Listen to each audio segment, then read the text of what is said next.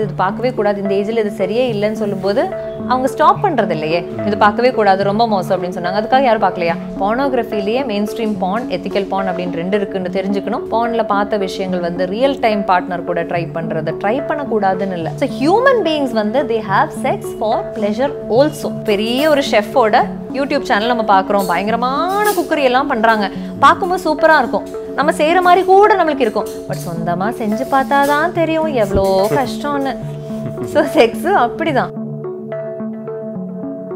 Couples வந்து என்னோட suggestion என்னன்னா பான்ல பாக்குறது மட்டும் செக்ஸ் அப்படின்னு நினைச்சுக்காதீங்க 100 இல்ல 200 இல்ல 500 வீடியோ பார்த்ததுக்கு அப்புறம் கூட செக்ஸ்ல பெரிய கிங் ஆயிட்டீங்கன்னு குயின் ஆயிட்டீங்கன்னு நினைக்காதீங்க ஹஸ்பண்டே வந்து ஒய்ஃபை வந்து பாடி ஷேம் பண்ணியிருக்கிற கேசஸ் நிறைய இருக்கு நம்ம செக்ஸ் எஜுகேஷன் கிளாஸ்லையும் ஃபர்ஸ்டே சொல்றது என்னன்னா இது ஆண்களுக்கும் பெண்களுக்கும் செப்பரேட்டான இன்ஃபர்மேஷன் கிடையாது ஆண்களோட பாடியில் என்ன நடக்குதுங்கிறது பெண்களுக்கும் தெரிஞ்சிருக்கணும் வைசி வர்சா பெண்களோட பாடியில் என்ன நடக்குது ஆண்களுக்கும் தெரியணும் ஒரே மாதிரி இன்ஃபர்மேஷன் கொடுத்து ஆண்களையும் பெண்களையும் வீட்டில் ரேஸ் பண்ணிட்டோம்னா இந்த பிரச்சனையே இருக்காது வீட்டில் ஒரு ஆணும் பெண்ணும் 2 பேரும் இருக்காங்கன்னா அந்த பொண்ணுக்கு மட்டும் எக்ஸ்ட்ரா வேலை கொடுக்கறது இப்போ சண்டே எல்லாரும் உட்காந்து படம் பார்த்துட்டு இருக்காங்க அந்த பொண்ணுக்கிட்ட மட்டும் போய் எல்லாருக்கும் தண்ணி குடிக்கிறதுக்கு எடுத்துட்டு வா நிறைய இருக்குல்ல நான் ஃபர்ஸ்ட் பர்த்டேக்கெல்லாம் கிஃப்ட் வாங்க போகும்போது ஃபர்ஸ்ட் பர்த்டேக்கு என்ன கொடுக்கலாம் 12 months கிஃப்ட் என்ன பாயா கேர்லா ஸோ அவங்க அங்கேயே செட் பண்ணிடுறாங்க கேர்ள்னா okay kitchen set Barbies dolls அந்த மாதிரி கொடுக்கலாம் பாய்ஸ்னா ஓகே பசில் செட்டு பேரண்ட்ஸோட பெர்மிஷன் இல்லாமல் செக்ஸ் எஜுகேஷன் இம்பார்ட் பண்ணாதீங்க மாஸ்டர்பேஷன் pornography இது ரெண்டும் வந்து ரொம்ப சர்ச்சைக்குரிய பயங்கர கான்ட்ரவர்ஷியலான சப்ஜெக்ட்ஸ் ப்ரைவேட் பார்ட்ஸை ஜெனிட்டல்ஸை டச் பண்ணுறதோ ஸ்டிமுலேட் பண்ணுறதோ 1 வயசு 2 வயசுலேருந்தே குழந்தைங்க செய்கிற ஒரு ஆக்டிவிட்டி தான் பான் பார்த்துட்டு மாஸ்டர்பேட் பண்ணுறது ப்ராப்ளமா அப்படின்னு கேட்குறாங்க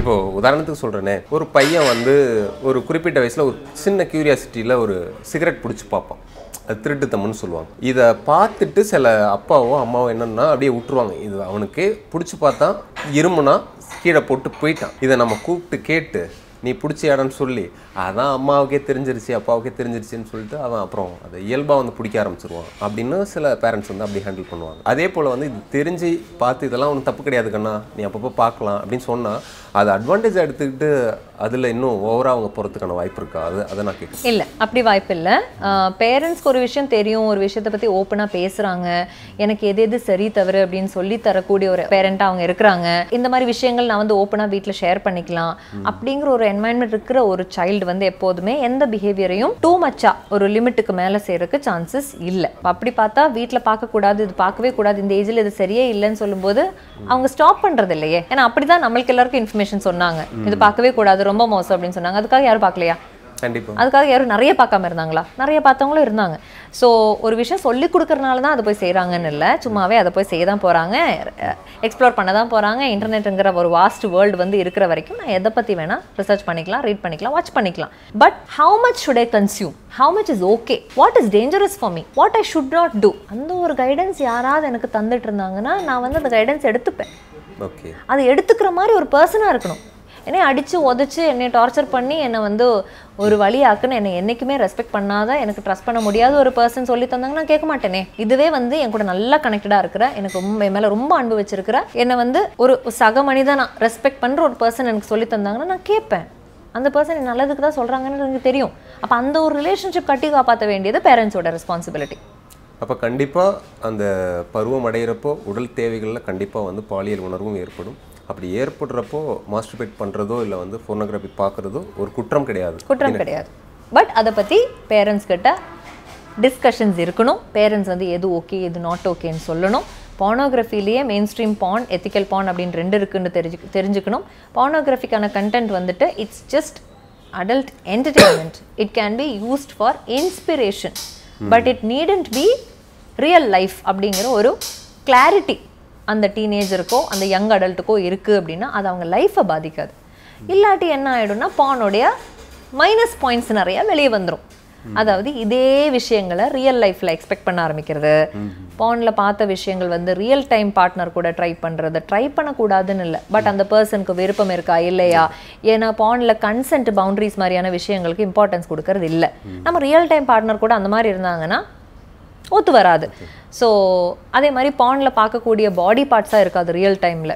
அதில் கொஞ்சம் எக்ஸாஜரேட்டட் பாடிலி ஃபீச்சர்ஸ் வந்து கேமரா எஸ்தெட்டிக்ஸ்க்காக இருக்கலாம்.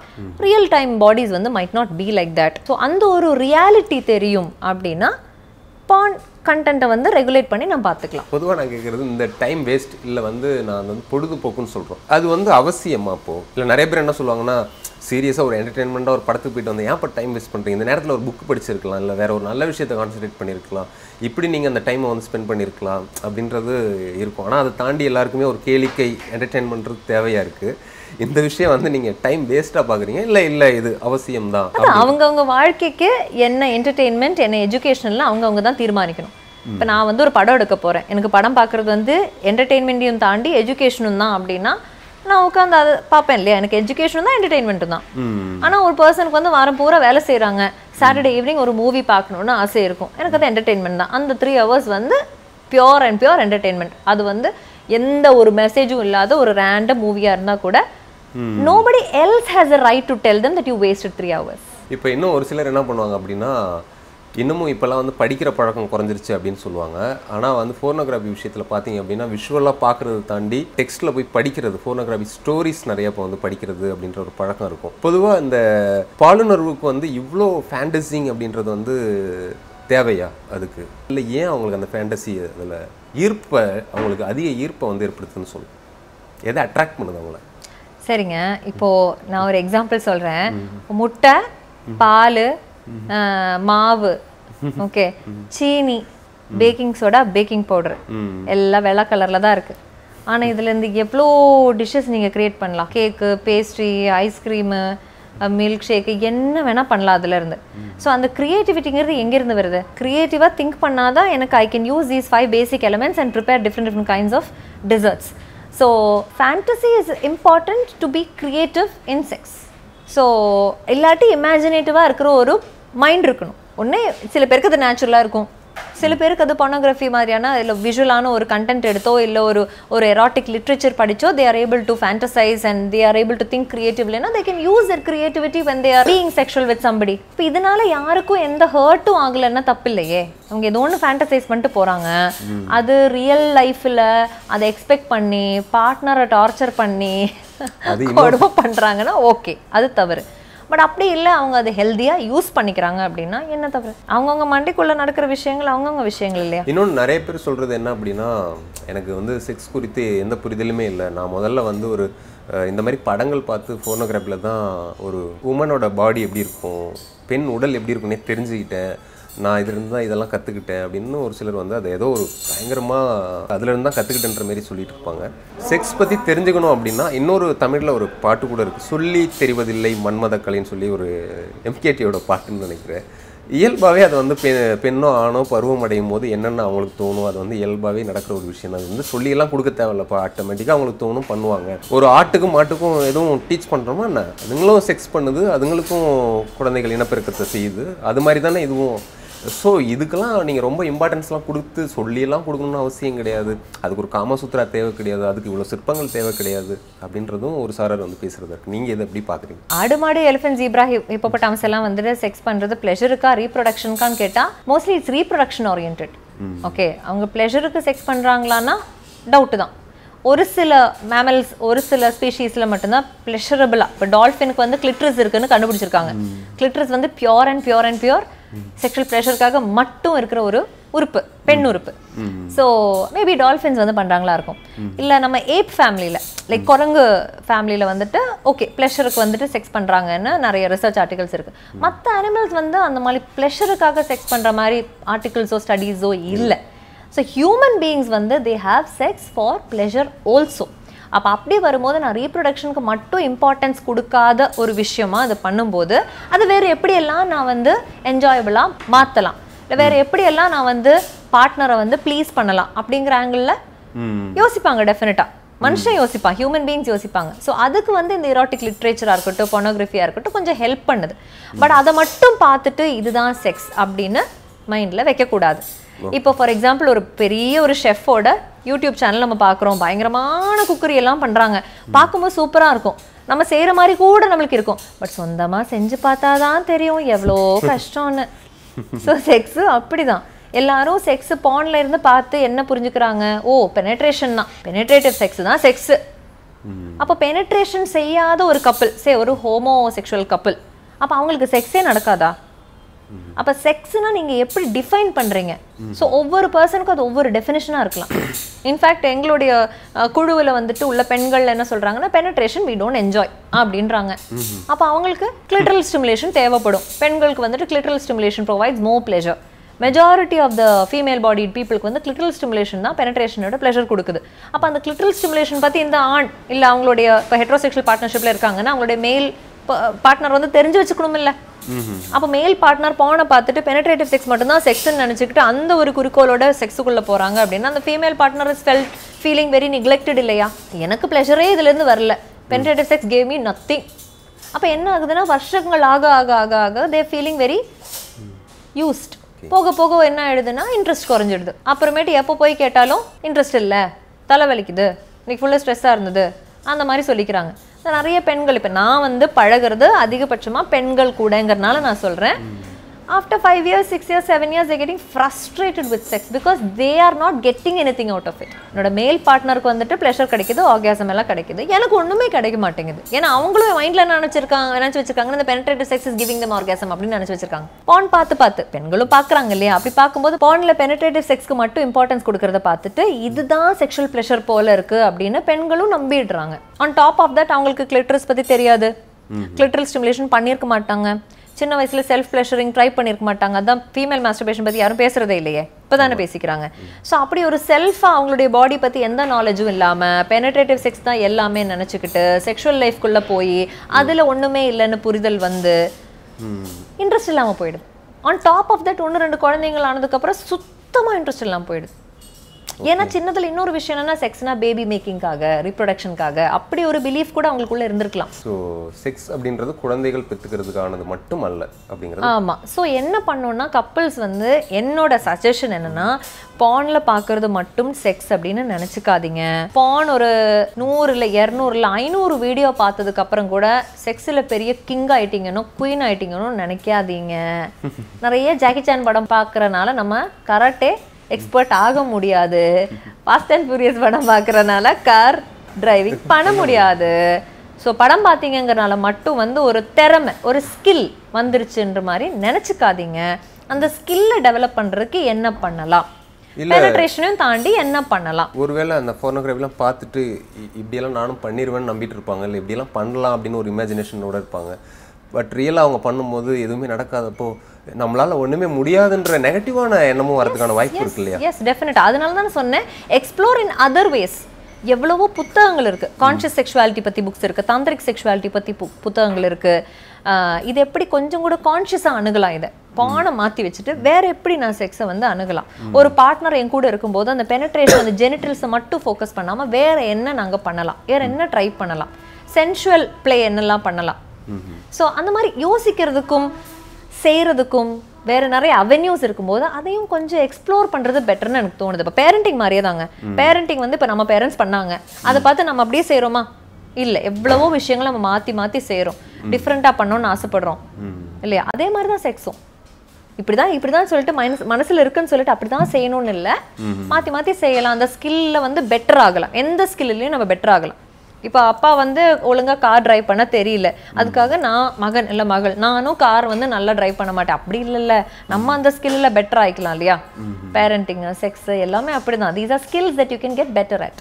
பொதுவாக வந்து இன்னொன்று நீங்கள் சொல்லும்போது இந்திய சூழலில் வந்து பெரும்பாலும் கணவன் மனைவி வந்து கணவனே தன்னுடைய மனைவியுடைய முழு நிர்வாண உடலையோ இல்லை கணவனுடைய முழு நிர்வாண உடலில் ஒரு மனைவியோ கூட பார்க்கறது கிடையாது. இங்கே லைட் ஆஃப் பண்ணிட்டு தான் இங்கே எல்லாமே நடக்குதுன்ற மாதிரிலாம் ஒன்று வந்து சொல்கிறாங்க. இன்னொன்று வந்து பெண்கள் வந்து அவங்க கணவன்கிட்டே போய் அவங்களுக்கே விருப்பம் இருந்தால் கூட சொல்கிறதுக்கான சூழல் இல்லை. அதேமாரி கணவன் வந்து சொல்லும்போது இவங்களுக்கு இன்ட்ரெஸ்ட் இல்லாமல் இருக்கிறப்போ அதுக்கு நோ சொல்கிறதுக்கான தைரியமும் இல்லை அப்படின்னு சொல்கிறாங்க. அதை இப்பயும் அந்த நிலைமை அப்படி தான் இருக்கா இந்த காலகட்டத்திலையும்? கண்டிப்பாக இப்போவும் very very very very very educated ஃபேமிலிஸ்லேயும் இதே கதை தான் ஓடிட்டுருக்கு. எவ்வளோ தைரியமான பொண்ணுன்னு வெளியே காமிச்சுக்கிட்டாலும் செக்ஸ் இல்லை செக்ஷுவல் ரிலேஷன்ஷிப்னு வரும்போது அந்த கன்சென்ட் பவுண்டரிஸ் வந்து அவங்களுக்கு கஷ்டமாக தான் இருக்குது. எப்படி நான் என்னோட மேல் பார்ட்னரை டிசப்பாயிண்ட் பண்ணலாம், நான் நோ சொன்னால் அது டிசப்பாயிண்டிங் தானே அப்படிங்கிற மாதிரி நினச்சிக்கிறாங்க. மேல்ஸும் வந்துட்டு அது எப்படி இன்ட்ரெஸ்ட் இல்லாமல் இருக்கலாம்? நான் வந்து டர்ன் ஆன் ஆகிட்டேன், அப்போ நீயும் தான் டர்ன் ஆன் ஆகணும் அப்படின்னு நினச்சிக்கிறாங்க. ஸோ அந்த ஒரு இன்இக்வாலிட்டி, செக்ஷுவல் இன்இக்வாலிட்டி இருந்துட்டு இருக்கு. ஆர்காசம் இன்இக்வாலிட்டி இருக்கு.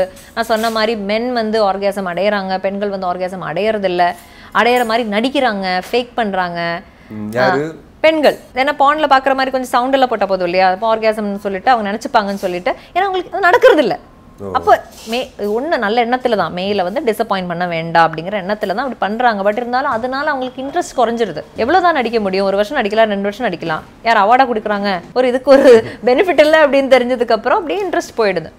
அதுக்கப்புறம் போய் என்ன பண்றாங்கன்னா ஒர்க் ஷாப்ஸ் எல்லாம் அட்டன் பண்ணி, என்னோட ஒர்க் ஷாப்ஸ் வந்து நிறைய பேர் அட்டன் பண்ணதுக்கு அப்புறம் சொல்றாங்க, ஓகே மேம் இப்படிதான் ஒரு கிளாரிட்டி கிடைச்சிருக்கு, ஓ எனக்கும் ஆர்காசம் எல்லாம் வரும், ஓகே அப்படி விஷயம் எனக்கு பாடிக்குள்ள இருக்கு, அது நான் தான் கண்டுபிடிக்கணும் அப்படிங்கறதெல்லாம் எனக்கு இப்பதான் புரியுது. இப்ப நானும் ஹஸ்பண்டும் நல்லா ஓப்பனா பேசிக்கிறோம் இதை பத்தி அப்படின்னு சொல்றாங்க. ஸோ என்னன்னா அந்த கப்பிள்ஸ் கடையில ஓப்பன் கம்யூனிகேஷன் இல்லை. ஸோ அது ஒரு மைனஸ் பாயிண்ட் தான். அண்ட் நீங்க சொன்ன அந்த எம்பாரஸ்மெண்ட்ங்கிற ஃபீலிங் இருக்கு இல்லையா, லைட் ஆஃப் பண்ணாதான் அப்படிங்கிறது, that's also because of body இன்செக்யூரிட்டிஸுங்க. ஏன்னா நம்ம நேக்கட் பாடிஸ் வந்து பெரும்பாலும் பான்ல மட்டும்தான் பார்க்குறோம். அதில் we are seeing very perfect bodies. மூவிஸ்லேயும் music videos எல்லாத்துலேயும் நம்ம பர்ஃபெக்ட் பாடிஸ் தான் பார்க்குறோம். ஸோ இம்பர்ஃபெக்ஷன்ஸ், ஃபார் எக்ஸாம்பிள் இப்போ ஒரு டம்மி இருக்கிறதோ, சாகிங் பிரெஸ்ட்டோ, இல்லை ஸ்ட்ரெச் மார்க்ஸோ, பாடி ஹேரோ, இந்த மாதிரியான விஷயங்கள் வந்து நம்ம நார்மலைஸ் பண்ணலையே. இதெல்லாம் ஒரு நார்மல் பாடியோட பார்ட்டு தான் அப்படிங்கிறது நமக்கு தெரியல. எவ்வளவோ பெண்கள் வந்து மேக்ஸிமம் என்கிட்ட எல்லாம் எழுதி அனுப்புகிற கேள்வி என்னன்னா, இன்னர் தைஸ் வந்து டார்க்காக இருக்குது, என்ன பண்ணுறது, லைட்டன் பண்ணுறதுக்கு என்ன பண்ணலாம், என்னோட பார்ட்னருக்கு பிடிக்காம போகுமா, நிறைய பெண்களுக்கு வந்து அந்த ஒரு டவுட் இருக்கு. ஸோ அவங்க அந்த கலர் தான் வந்து பார்ட்னரை அட்ராக்ட் பண்ணுமோ இல்லையோலாம் நினச்சி வச்சுருக்காங்க. ஸோ அதையும் தாண்டி ஒரு செக்ஷுவல் ரிலேஷன்ஷிப்பில் எவ்வளோ விஷயங்கள் இருக்குங்கிறாங்கல்ல, யோசிக்க மாட்டேங்கிறாங்க. They are so stuck on that colour, perfection, பார்க்குறக்கு அழகாக இருக்கணும் அப்படி நினச்சி வச்சுருக்காங்க.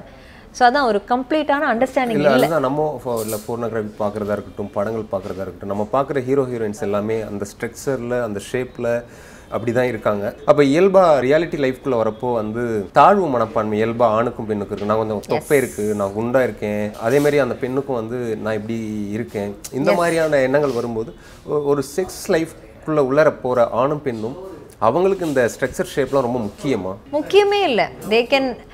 எனக்கு ஒரு இன்செக்யூரிட்டி இல்லை, என்னோட பார்ட்னருக்கும் எந்த விதமான இன்செக்யூரிட்டி இல்லைன்னா இருக்கிறத வச்சு ஜாலியாக இருக்கலாம். Okay, so but they have to be very confident about them cells. எல்லாத்தையும் தாண்டி அவங்களுக்கு வேண்டியது வந்து அந்த கான்ஃபிடென்ஸ் தான், sexual confidence. Okay, I am very confident about my body, எனக்கு ஆர்காசம் எப்படி வருங்கிறது எனக்கு தெரியும், பார்ட்னரை எப்படி ப்ளீஸ் பண்ணுங்கிறதும் எனக்கு தெரியும்.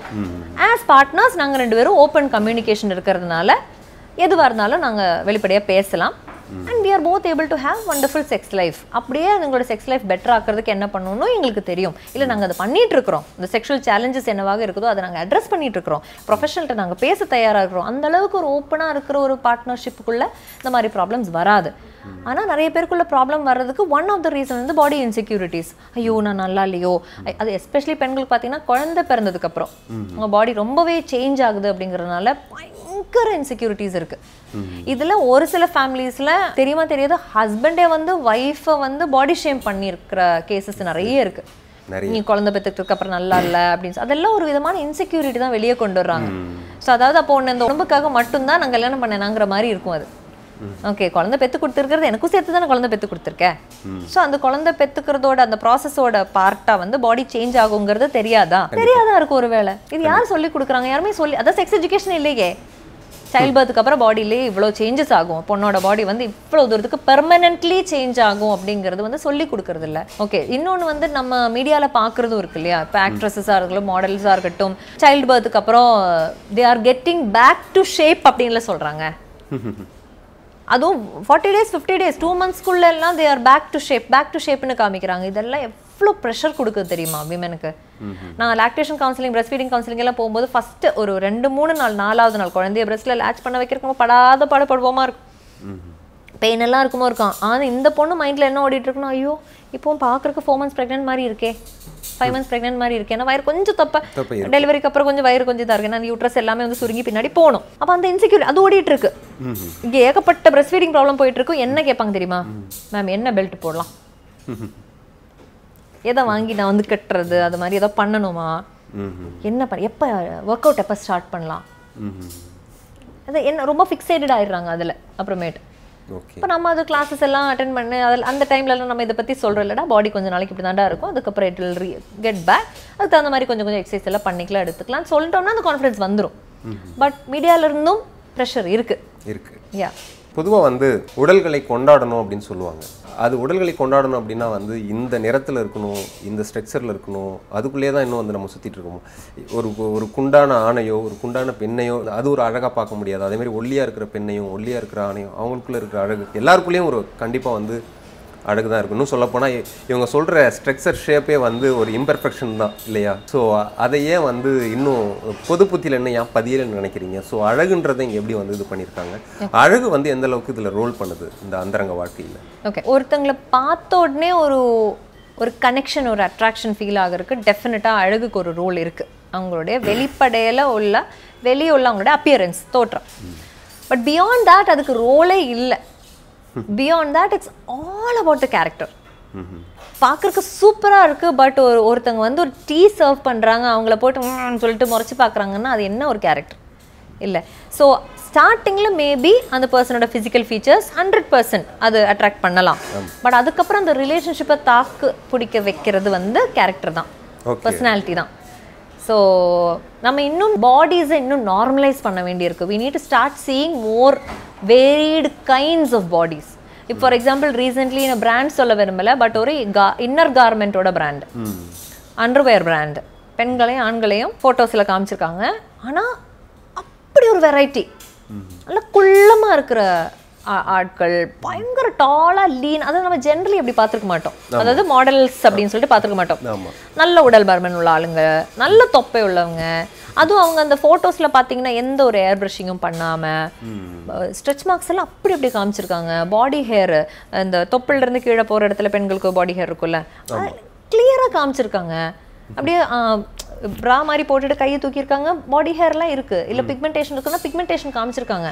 அதில் எவ்வளோ அழகான விஷயம். அதெல்லாம் பார்த்து வளர்றாங்க. இப்போ என் குழந்தையோட ஜென்ரேஷன் உள்ளவங்க இந்த மாதிரி நார்மலான ஒரு எல்லாருக்கும் இருக்கிற மாதிரியான விஷயங்களை பார்த்து வளரும்போது அவங்க பிரெயின் வந்து கொஞ்சம் கூட பெட்டராக டெவலப் ஆகுது. இது மட்டும்தான் அழகுன்னு சொல்லிட்டு எனக்கு ஒரு சீரீஸ் ஆஃப் பிக்சர்ஸை மட்டும் காமிச்சு கொடுத்துட்டு இருந்தேன். நான் அதுதான் நார்மல் நினச்சிட்டு வச்சுட்ருப்பேன். இப்போ ஃபார் எக்ஸாம்பிள் என்னோட டீனேஜில் என்ன ரொம்ப அஃபெக்ட் பண்ணது வந்து இந்த miss world miss universe competitions. அப்போ அந்த டைமில் வேற ஐஸ்வர்யா ராய், சுஷ்மிதா சென் எல்லாம் வந்து மிஸ் வேர்ல்டு மிஸ் யூனிவர்ஸ் ஆன டைம். அப்போ நான் போய் இந்த காம்படிஷன்ஸோட ஃபோட்டோஸ் இதெல்லாம் பார்க்கும்போது எல்லாரும் ஒரே மாதிரி இருக்காங்க, ஒரு டாலாக இருக்கிறாங்க, லீனாக இருக்காங்க, ப்ரெஸ்ட் எல்லாம் இவ்வளோ தான் இருக்குது, பாடியில் எல்லாருக்கும் இப்படி ஹேர் இருக்குது. அப்போ அந்த டைம்லலாம் சுருட்ட முடி இருக்கிறவங்கள நான் எங்கேயுமே பார்த்ததில்லை. எல்லா shampoo ஆட்லேயுமே smooth and silky hair மட்டும்தான் இருக்குது, ஒரு கேர்லி ஹேரே இல்லை. பட் இப்போ பாருங்கள், இப்போ நிறைய ரெப்ரசன்டேஷன் வந்துருச்சு. மலையாளம் மூவிஸ் எல்லாம் எடுத்து பார்த்தா கேர்லி ஹேர்ட் கேர்ள்ஸ் நிறைய பேர் இருக்காங்க. நிறைய வந்து வெரைட்டி பார்க்க நம்ம பிரெயினுக்கு இதெல்லாம் நார்மல்னு தெரிய வரும். எல்லாரையும் நம்ம அக்செப்ட் பண்ண ஆரம்பிச்சிருவோம். இப்போ பொதுவாக வந்து இந்த போர்னோகிராஃபி, இந்த ஃபோன் ஸ்டோரிஸ் படிக்கிறத பற்றி பேசிகிட்டு இருந்தோம், மாஸ்டர்பேஷன் பற்றி பேசிகிட்டு இருந்தோம். இதில் என்ன அப்படின்னா அவங்களுக்கு எல்லாமே அந்த வயசில் இல்லை அந்த நேரத்தில் அவங்களுக்கு தோணும்போது தனிமையில் இருக்கும்போது கண்டிப்பாக பண்ணிடுவாங்க. ஆனால் பண்ணிவிட்டு இதை யாரும் பார்த்துருவாங்க அப்படிங்கிறது ஒன்று. இன்னொன்று அவங்களுக்கே நம்ம இப்படி பண்ணுறதெல்லாம் தப்பு இல்லையா, ஒருவேளை தப்பு பண்ணிட்டோமா அப்படின்னு குற்ற உணர்ச்சிக்கு உள்ளாகிறதும் இருக்கும். அந்த குற்ற உணர்ச்சி அவசியமா? அவங்க வந்து இல்லீகலாக ஒன்றும் பண்ணலையே, இன்னொருத்தங்களை ஹர்ட் பண்ணலையே. நம்ம என்ன பண்ணாலும் நம்ம யோசிக்கணும்ல, are we hurting somebody else, are we doing something illegal? இது ரெண்டும் இல்லைன்னா why should they feel guilt? இதுக்கு பேர் வந்து மாரல் இன்காங்க்ருவன்ஸ்னு சொல்லுவாங்க. அதாவது சின்ன வயசுலேருந்து சொல்லப்பட்ட ஒரு விஷயம், இல்லை எனக்கு சொல்லி கொடுத்த ஒரு விஷயம், எனக்குள்ளே திணிக்கப்பட்ட ஒரு விஷயம், நான் கற்றுக்கிட்ட ஒரு விஷயம் இது, ஆனால் நான் செய்கிறது வேற. ஃபார் எக்ஸாம்பிள் எனக்கு சொல்லி கொடுத்தாங்க touching private parts is bad thing அப்படி சொல்லி கொடுத்துருக்காங்க. மாஸ்டர்பேஷன் பண்ணுறவங்க டர்ட்டி பீப்புள் அப்படி சொல்லி கொடுத்துருக்காங்க. அந்த பிலீஃப் சிஸ்டம் எனக்குள்ளே இருந்துகிட்டே இருந்திருக்கு. பட் நான் என்ன பண்ணுறேன், நான் மாஸ்டர்பேஷன் பண்ணுறேன். அப்போ என்ன வருது, மாரல் இன்காங்க்ருவன்ஸ், வேல்யூ வந்து கிளாஷ் ஆகுது. சொல்லி கொடுத்தது ஒரு வேல்யூ, நான் பண்ணிட்டு இருக்கிறது இன்னொரு விஷயம்.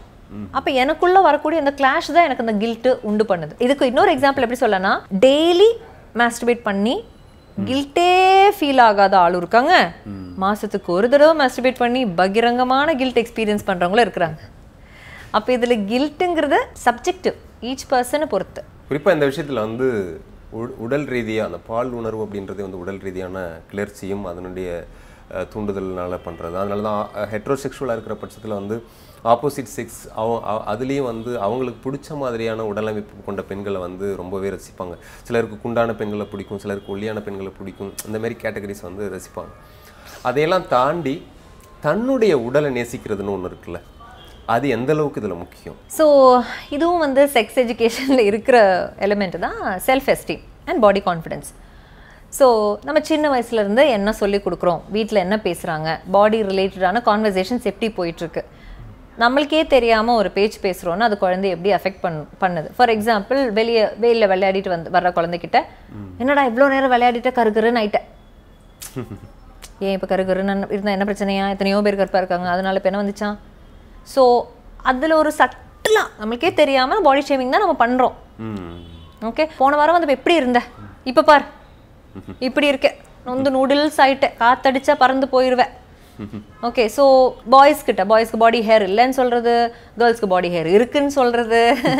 ஆக மொத்தத்தில் யாருக்குமே பாடியை பற்றி கிண்டல் பண்ணாமல் கமெண்ட் பண்ணாமல் இருக்க முடிய மாட்டேங்குது. ஒரு கல்யாணத்துக்கு போகிறோம், கச்சேரிக்கு போகிறோம், ஃபஸ்ட்டு எடுத்த உடனே பாடி தானே. இப்போ நான் வந்து கேரளா, ஸோ அங்கே வந்து போனால் ஃபஸ்ட்டு சொல்ல, என்னடி ஆக எங்க க்ஷீணிச்சு போயല്ലോ, நீ என்னடி ரொம்ப ஒல்லி ஆயிட்டல், எனக்கு நான் ஓகேயா இருக்கிற மாதிரி தான் எனக்கு இருக்கும். ஆனால் அவங்களுக்கு எங்கே இருந்தால் இது தெரியுதுன்னு தெரில, என்னடி பண்ணி மாதிரி பெருத்துட்டடி. ஸோ அதாவது பாடியை பற்றி நம்மளால் பேசாமல் இருக்க முடிய மாட்டேங்குது. ஏன், வேற எதுவுமே இல்லையா பேசுறதுக்கு? நான் பண்ணுற தொழில் பற்றி கேளுங்க, என்னுடைய அச்சீவ்மெண்ட்ஸ் பற்றி பேசுங்க. இந்த கேள்விகள் எல்லாம் அநாகரிகம், இதை கேட்கக்கூடாதுன்னு எப்போ நம்ம சமூகத்துக்கு புரியும்? Boundaries boundaries boundaries. நான் ஃபர்ஸ்ட் வீடியோல இருந்து நான் அதான் சொல்லிட்டு இருக்கேன். கல்யாணம் ஆகாதவங்கள பார்த்தா எப்போ கல்யாணம் கேட்கறது, கல்யாணம் ஆனவங்கள பார்த்தா எப்போ குழந்தைன்னு கேட்கறது, இதெல்லாம் வந்து இது மாதிரி வந்து உடம்ப பத்தி கேட்கறது பவுண்டரிஸ் தாங்க, எல்லாமே பவுண்டரிஸ். இன்னொன்று வந்து நம்ம திருப்பி எஸ்டாப்ளிஷ் பண்ணலாமே, இது வந்து கேட்கறது எனக்கு பிடிக்கலைங்க, இது எங்களுடைய பர்சனலான விஷயம், குழந்தை எப்போ பெற்றுக்கணுங்கிறது எங்களுடைய பர்சனலான விஷயம், இதை பற்றி பேசாமல் இருக்கலாமா? எப்படி இருக்கும் ஆப்போசிட்ல இருக்கிற பர்சனுக்கு? செம்மையா நோஸ் கட் ஆகும், ஆகட்டும் பரவாயில்ல, அதே அளவு தானே அவங்களுக்கு ஹர்ட் ஆயிருக்கும். அதுதான் நான் சொல்கிறேன், உனக்கு வந்து ரத்தம், எனக்கு வந்து தக்காளி சட்னியா, அந்த மாதிரி தானே. ஸோ பவுண்டரிஸ் ஹெல்த்தியாக எஸ்டாப்ளிஷ் பண்ணிட்டோன்னா லைஃப் ஸ்மூத்தாக இருக்குங்க. ஒன்லி ஒரே ஒரு பிரச்சனை மட்டும்தான், எல்லாரும் நம்மளை ரூடுன்னு சொல்லுவாங்க, அரகண்டன்னு சொல்லுவாங்க, திமிரு பிடிச்சதான்னு சொல்லுவாங்க. அதெல்லாம் நீங்கள் கேட்குறக்கு ரெடியாக இருந்தீங்கன்னா லைஃப் ஸ்மூத்தாக இருக்கும். ஒன்லி உங்கள் லைஃப்பில் ஒரு 3-4 பேர் கம்மியாகிடுவாங்க, ஆனால் நல்லாயிருக்கும். இங்கே பெரிய பிரச்சனையே நம்ம எல்லாருக்கும் பிடிச்சவங்களா இருக்கும்னு நினைக்கிறதா இல்லையா? குட் கேர்ள் டெண்டன்சி, குட் பாய் டெண்டன்சி. ஓகே, பீப்புள் ப்ளீஸிங், எல்லாரையும் நான் திருப்திப்படுத்தணும், எல்லாருக்கும் நல்லவளாக இருக்கணும். ஓகே, இன்னொன்று அகெயின் நான் சொல்ல இல்லையா, அது ஃபேமிலி வேல்யூ சிஸ்டம் தானே. மற்றவங்க நினைப்பாங்க, ஊர் என்ன சொல்லு, உலகம் என்ன, இப்படி தானே வீட்டில் சொல்லியிருக்காங்க. அப்போ என்னன்னா நம்மளுக்கு ஒரு இண்டிவிஜுவாலிட்டி இல்லாமல் போயிருக்கு. ஊர் என்ன சொல்லுங்கிறது விடுங்க, நீங்க என்ன சொல்றீங்க? இப்போ ரீசெண்டா இப்போ 4 days பேக் தான் என்னோட இன்ஸ்டாகிராம்ல நான் எழுதினேன். மாயோட அப்பா வந்து ஒரு கல்யாணத்துக்கு போறதுக்கு குர்த்தா எடுக்கிறதுக்கு நாங்க போயிருந்தோம். அப்போ குர்த்தா போட்டு அப்போ நானும் இவ்வளவு வந்து வெளியே நின்றுட்டு இருக்கோம், இவர் ஒவ்வொன்றா போட்டு வராரு. ஒன்று நல்லா பிரைட்டாக நல்லா இருந்தது, அவருக்கு நல்லா இருந்தது. அப்போ அதை பார்த்துட்டு நான் சொன்னேன் சூப்பர் அப்படின்னு. மாயா வந்து சூப்பர் பாப்பா அப்படின்னா. உடனே அவர் இப்படி பார்த்துட்டு கொஞ்சம் டூ மச்சாக இருக்கும்ல, ஒரு மாதிரி இருக்கும்ல, அவுட் ஆஃப் பிளேஸ் ஆயிடுவேனோ, எல்லாரும் என்னைய பார்த்துருவாங்களோ, ஒரு மாதிரி டிஃப்ரெண்ட்டாக இருக்கே அப்படிங்கிற மாதிரி அவர் சொன்னார். உடனே என் பொண்ணு, ஓகே அதுக்கு நாளானிக்கு தான் 8 வயசு ஆக போகுது, இது நடக்கும்போது 7.5 வயசு, அவ சொல்கிறா, பாப்பா நீ ஏன் பாப்பா மற்றவங்கள மாதிரி இருக்கணும்னு நினைக்கிற, நீ டிஃப்ரெண்ட்டாக இருப்பப்பா, நம்ம எல்லாரும் யூனிக்கான பீப்புள்னு நீ தானே பாப்பா சொல்கிற, நீ யூனிக்காக இருந்துட்டு போயேன் அப்படிங்குது. அவ்வளோதானே. why should we have that sheep mentality? எல்லாரும் பண்ணுறதான் நான் பண்ணுவேன், எல்லாரும் போடுற மாதிரி தான் நான் ட்ரெஸ் போடுவேன். ஏன் நீ உனக்குன்னு ஒரு யூனிக் ஸ்டைல் ஸ்டேட்மெண்ட் உண்டு பண்ணு. So as parents we should encourage that individual thinking in our children. நீ உனக்கு எது சரின்னு படுதோ நீ பண்ணு, நான் இருக்கிறேன் உனக்கு சப்போர்ட் பண்ணுறதுக்கு, சரி தவறு சொல்லித்தரக்கு நான் இருக்கிறேன். மற்றபடி உனக்கு என்ன சரின்னு படுதோ கரெக்டுன்னு படுதோ நீ பண்ணு.